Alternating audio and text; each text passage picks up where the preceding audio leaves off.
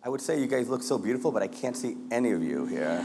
There's silhouettes. There's about 100 silhouettes of, I imagine the energy is beautiful, so if there's a beautiful energy coming off someone, there must be a beautiful person behind it. So thank you all for coming, and how many feel fresh this morning? All right.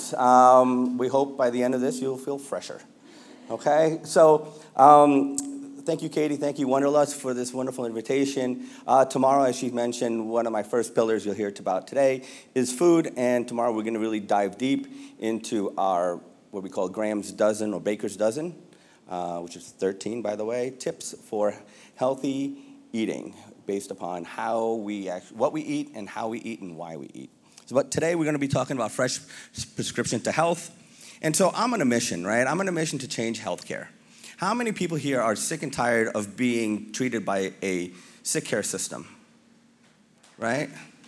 And we have to change the whole thing. We have to flip the script. That's what I call it. And that's why my RX, right, is really a prescription to health, because we believe that the main focus of healthcare should be health, right?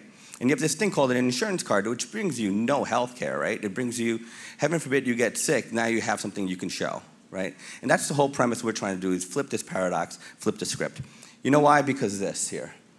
So this is a study out of Johns Hopkins University. Number 3 cause of death, and some people believe the number 1 cause of death in America is medical errors. Third leading cause of death, behind heart disease and cancer. Now, I don't want to throw anyone under the bus, and I really believe, I've been teaching medicine, I've been a program director and associate professor of medicine, and it's not the people. It's a system that we're trying to buck. It's a system that is making us do more, test more, and prescribe more in the setting of a very broken healthcare system. So number 3 cause of death in America is medical error. And I put this up here on purpose because I hope it shocks you a little bit. And if anyone's watching the popular press in the last couple of weeks, you're seeing this epidemic, right? So guns are safer than prescription drugs. So I just want to highlight these 2 tops here, prescription drug overdose and drug overdose. So this is legal drugs, right? These are prescription drugs that your physician will prescribe you, this overdose. And in fact, in 2013, it was estimated about 40,000 people were dying from prescription drugs per year, which is the slippery gateway or the gateway to narcotics and opioid prescription use. And then what happens after that, you get onto heroin, and then you get into really big trouble. So this was 2013 data, and I purposely put this up here, and I know you guys can't see it, but I want to just show you here. So 10,000 deaths per year, 1980, okay? 10,000. 2015, this is just published last week, 65,000 people die each year from drug overdose, okay? And I mentioned before, it's a slippery slope. Once you get on a narcotic and you don't get off of it, you will find yourself on heroin 75% of the time within 5 years. And on top of that, this is what I was saying before, we are expected to do more, prescribe more, all within a very set limited time with the patient. So what's happening now is also 40,000 doctors die each year from suicide. 1 in every 2 physicians experience burnout, and if you talk to a physician, they are almost at their wits' end. And in fact, that is why I left a large academic healthcare setting to start my own practice, because I figured if I'm going to do it to myself, if I'm going to get burnt out, I'm going to do it to myself. No one else externally is going to do it onto me. And in fact, a published study yesterday was that the top earners in medicine are not doctors. They're the administrators that are running the show, right? So they're putting profits over people, which is, I think, crazy. And it's just not physicians. Also, healthcare workers, nurses, physical therapists, just about everyone that works in healthcare is burnt out. So, as my wife always says, how can you give from an empty cup? Right? How can we care for someone when we are not caring for ourselves? Now, I promise you the second half of this talk is going to be a lot more funnier. So this is the buzzkill, right? I bring you down to bring you back up, right? And on top of that, right, we got 8 minutes, right? We got 8 minutes with our patients. Why? Because it's a volume. Right? It's not value. We're not valuing anything.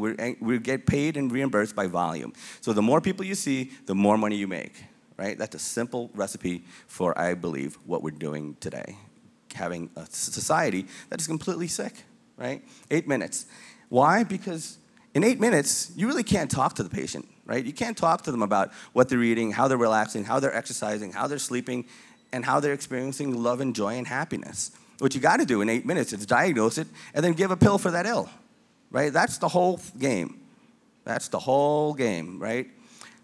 So the problem we have with this model is that we are just a bunch of people with mops, right? You're just mopping up the symptoms, right? Never getting to the root cause of your, what I call, dis-ease, right? Never getting to that cause simply because you just don't have the time.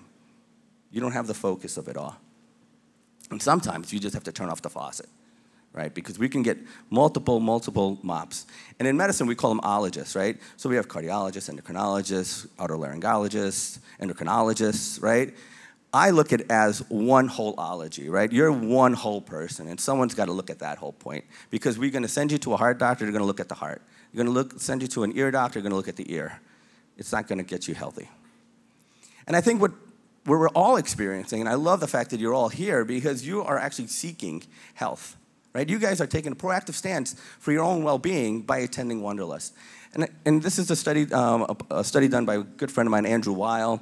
Patients are increasingly frustrated with what they perceive as a set limit of options provided by allopathic medicine. Allopathic medicine is Western conventional medicine, which basically amounts to prescription drugs and surgery, and want more choices for wellness and healing than allopathic can provide. You guys believe that? You guys, am I on the right page with this audience here? Right? We want more than just a pill for an ill and surgeries. And this is one of my favorite quotes by Einstein. Insanity is doing the same thing over and over again and expecting different results. And I think that's where we are. We're in an inflection point right now, or a tipping point with healthcare, right? Because we're all now feeling it in our pockets, right? 40% increase in premiums. And you're hearing it. You're going to be hearing a lot of this stuff in the next couple months out from Washington. So I just want to, because we're in this beautiful space, I just guys want to close your eyes for 1 second, right? I have to do this to you all. It's Wanderlust after all. Close your eyes, and I'm going to put something out there. Imagine if your healthcare system focused on one thing, and that one thing is your health. Imagine what that would look like. Would you go see the doctor? Is going to the doctor good for your health, right? Put that question out there as well. You can open your eyes. And I hope what you saw was what we call this, right? This is the WHO's definition of health. And I think it's important to remember this because it's not the absence of infirmity, right? Health is a state of complete physical, mental, and social well-being, not merely the absence of disease or infirmity. My wife likes to call it, she's trained in positive psychology, and she says, just because you're not blah doesn't mean you're happy, right? We want to get you north of neutral. We want you to get higher. We want you to get enlightened. We want you to be the best you can be, the best well-being you can have. Why? Because it's really simple, right? This is a study out of Harvard University, and this has been replicated over and over and over again, that most of the things that are killing us in our society today are preventable. 80% of heart disease, stroke, and diabetes, and 70% of cancer can be prevented by not smoking, by exercising, managing stress, eating a healthy diet. So that's the good news, right? And this is where it gets better, okay? So this is the good news here, that all this stuff can be prevented if we actually take a lifestyle approach. And so this is what I've been doing for the last 15 years. So these are actual real prescriptions, and if you can't read it, I'll just tell you a little bit about what they mean. They say, this is an eat real food 365, eat a whole food plant-based diet 365 days, eat fruits and vegetables. So these are actually prescriptions, and what I've noticed is that when I give my patient a prescription, they're more likely to fill it. Right? So I have prescriptions like this for yoga, I have prescriptions like this for meditation. And the other thing I really feel proud about doing is that I've actually have this philosophy that if we teach the teacher, they will teach the student, right? And people still come to their doctors expecting them to know about health, nutrition, food, right? And sadly, we're not taught that, right? If you guys don't know this fact, 25% of medical schools don't teach any sort of nutrition in medical school training. And in fact, in postgraduate training, when you're in residency and fellowship, you're actually not required to learn anything about nutrition. But again, the slide I showed you before, 80% of this stuff can be prevented by a healthy diet. So what I've been doing for the last 10 years is taking doctors out of the hospital and into the kitchen and then teaching them how to cook a whole food plant-based diet at a culinary school. And when I first started doing this, they were saying no one would ever sign up. And for the last 6 years, twice a year, we've had wait lists. Doctors want to know more about nutrition because they want to know more, so they can pass that information over to you. This is a collaboration between my wife Julie and I, and then again, teaching the teacher. We've taught doctors, residents, how to actually tap into the relaxation response using meditation and yoga so that they can, again, talk to their patients about incorporating these type of lifestyle prescriptions into their daily life. But I think the thing I'm most proud about is this. So this is the first ever rooftop garden on a hospital that feeds the patients this beautiful bounty of stuff, right? At least in New York, our food in our hospitals is terrible, right? And actually, they contribute to the exact same thing they're trying to treat in the hospital, right? So, an homage to the Victory Gardens of World War II, we actually decided to plant our own garden on top of a hospital in New York City, and if anybody wants to know how I did that, it's another 2-hour talk. One thing I can tell you, it's persistence, persistence, persistence. There's about 25 no's before you get to that maybe one maybe, and then eventually in about 2 years, you're gonna get a yes. So this is the first ever edible rooftop organic garden farm on a hospital in New York where we feed what I call my patients and the staff from rooftop to bedside. Pretty cool. And so that leads me to my next thing, and this is what I want to focus on today, fresh. So fresh are my 5 pillars of well-being. If you understand what this all is about at this point, it starts with food, relaxation, exercise, sleep, and happiness. When was the last time your doctor actually talked to you about these 5 pillars of well-being? And I have found that if you have all of these right, medication is of little need. And this is one of my philosophies, one of my hashtags. In medicine, right, we need more health, less pills, right? Simple. And food, relaxation, exercise, sleep, and happiness. And, you know, in a Q&A, we can dive into each of these deeper. And this is a great quote, and this is based upon the Yellow Emperor. The Yellow Emperor is the traditional Chinese medicine, and the good doctor wouldn't get paid until the patients got better. Now, that's not totally fair, right? Because there is some personal responsibility involved here, right? When you know better, you do better, right? That's what should be happening. But in fact, just because we actually prescribe medications doesn't mean patients take them. And in fact, this is the predominant model. And I really feel this is my motto, right? That I should get paid to take you off medications, not put you guys on medications. And how do I do that? By addressing these 5 pillars of well-being: how we eat, how we relax, how we move, and how we sleep. But I think the most important part here is how do we find happiness? The Okinawans have a saying called ikigai. Ikigai is your purpose, what gets you out of bed. Right? That's more than just your kids or your wife or your work. It's really what brings you purpose in your life. And I think I love that saying by the Okinawans. And in fact, the Okinawans are one of the blue zones, the people that lived over to 110 times greater than any other societies. And I can't do this alone. And I think one of the exercises that I try to offer you guys by closing your eyes is, what does a healthcare team look like? Right? Now, I can't do this alone. As you can see here, this is part of my team. We have Michelle Miller, our clinical nutritionist. We have Julie here, and this is a patient. And so what I'll do on our first visit, I'll assess you, and then what I will bring in my team, my fresh team, right? We're called a tribe called Fresh, right? And I'll show you my tribe later. But again, I can't do this alone. And to imagine that the way we have done it for the last 200 years is the way we should be doing it for the next 200 is absolutely insane. And this is my tribe. So we actually have in downtown Brooklyn. Why am I in Brooklyn? Because I practice in Manhattan. That's where I built my garden.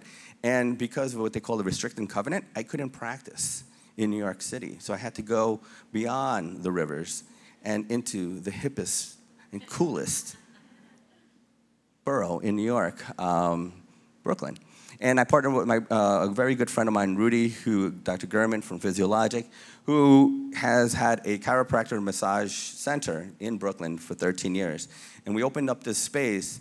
It was on the idea that we have to do it all under one roof. So we offer everything from acupuncture to yoga, all under one roof. And just imagine all those therapies, right? Chinese medicine, massage, chiropractic medicine, physical therapy, Pilates, yoga, positive psychology, clinical nutrition, all under one roof. And the coolest thing is I go down the hall and I talk to my acupuncturist. Hey, why don't you take a look at this person's back pain? Because this pill is not going to help them. You might help them. And then send them to physical therapy as well. So this is part of my team. And I want to introduce something to you that I'm really, really excited to show. This is the world premiere. Actually, not the world premiere, because we did show it up in Canada. But this is the US premiere of Fresh's video. It's 2 minutes long, and I think you'll be entertained.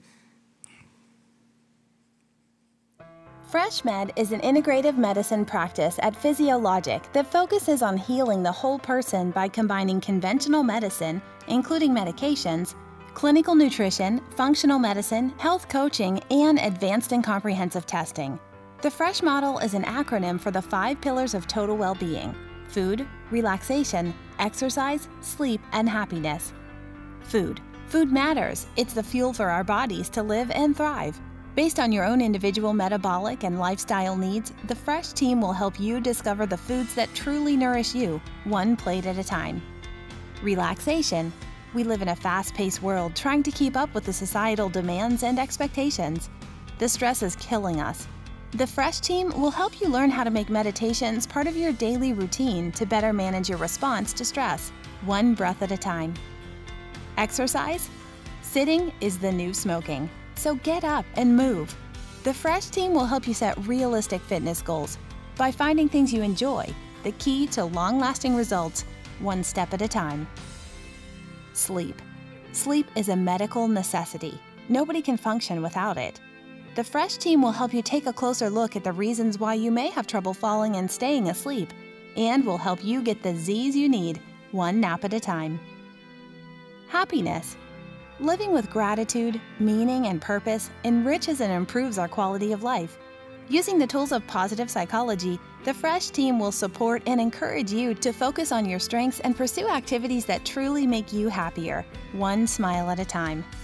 The FreshMed team at Physiologic is made up of an internal and integrative medicine specialist, Dr. Robert Graham, and certified holistic health coach, Julie Graham.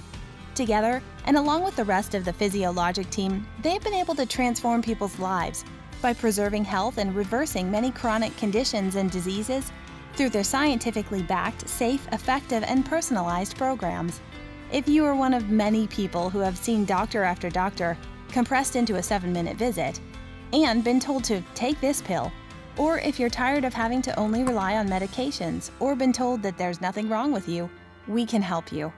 Try a fresh approach and let us show you how you can regain control of your health and well-being. That's the US premiere of Fresh Video. And so as a doctor, I have to leave you with one final comment here. This is my prescription, okay? So my prescription, using the 5 pillars of well-being, is that we have to eat more plants, meditate 5 minutes a day, and if you don't have 5 minutes a day to meditate, you probably need 20 minutes a day, right? Exercise, simply walk, get out, preferably out in nature, 20 minutes a day at the minimum. Just catch some breaths, take some steps. Sleep 7 to 8 hours a night. People that sleep less than 6 hours a night have a 13% increase of mortality. I think sleep is so important, and we do a lot of corporate wellness events, and I would say sleep is probably the second most important part in terms of people wanting us. And I think the last thing, and this is why we're all here, right? It's because other people matter. Surround yourself with people that have the same goals and aspirations that you have. Aim higher than who you are, because if you surround yourself with those people, you will actually reach that point. It will encourage you to get there. And I like to close with our quote. This is our kind of quote. When it comes to our health, it all starts with food, but at the end of the day, what we all truly want in life is to be happy. And I am so happy to be here with all of you and to take your questions. And if you're interested in following us, like us, love us on FreshMed NYC, on the website, and actually we're going to be introducing some telemedicine in the next couple months. So if you can't come to Brooklyn, which I wish you all could, and come experience it for yourself, we will come to you. So contact us at FreshMed. Thank you so much, Wonderlust, and I am more than happy to take some questions.